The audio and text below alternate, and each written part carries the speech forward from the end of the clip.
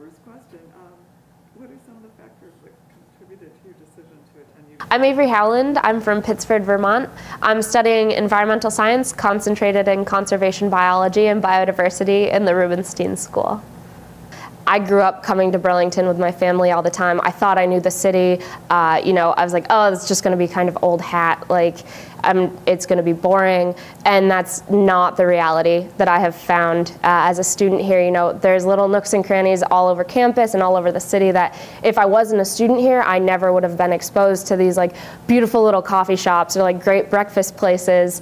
I never would have watched the sunrise over the mountains or the sunset over the lake. There is really a very wide range of students here from all over the United States and all over the world, and I've gotten to know a lot of different people from a lot of different places, which has been really cool. One of the fun things about being a Vermonter and living, so close to school is that I can take my friends from other places home for a weekend, or I've taken a couple of Swedish students home for Thanksgiving over the years, which has been really fun to be able to share my hometown and my culture with other students that I've met at the university. If I was talking to a Vermont student who was looking at coming to UVM, I would tell them it's not what you think it is. I had this idea of what the University of Vermont and Burlington was like, and throughout my 4 years here, that's completely changed. It's so different than what I anticipated in the best way possible. I really, really enjoy my classes and interacting with my peers and my professors. Everybody is passionate about something different, and when you bring all those passions together in one classroom, it can really create a very interesting dynamic and a really cool environment to learn in. And it's really fun to just explore, the different opinions and points of view as you're learning about the subject matter. I'm in a class right now called Restoration Ecology, and we're learning about how humans have, basically ruined some ecosystems, but the steps that we can take to restore them. And I know sometimes in my line of study in environmental science, all of my professors are like, oh, it's a lot of doom and gloom, like it's unhappy subjects to study sometimes because there has been so much damage done.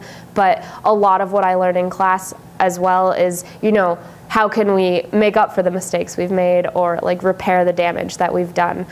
So I'm really learning practical skills that I feel like I can take on, to a job after I graduate. If I were talking to high school me, I think I would tell myself, just calm down. Don't be as nervous as you are, because I was very nervous coming into school. I was afraid, I wouldn't fit in or I wouldn't find people that I connected with or could be friends with, and that just was not the reality of my first year. I made friends everywhere I went because everyone else is in the same boat as you. Get involved in activities right away. I kind of held off on that, and I really regret not being involved my first semester.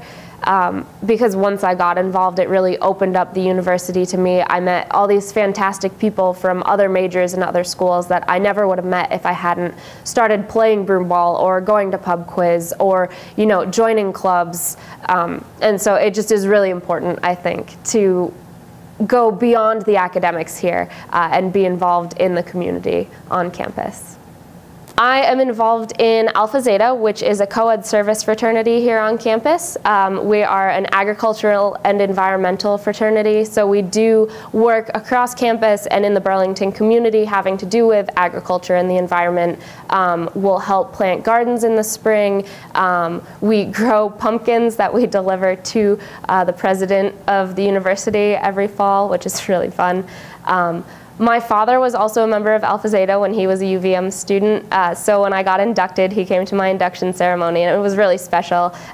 He was very proud of me for being inducted, and it's really fun to kind of continue the legacy within my family.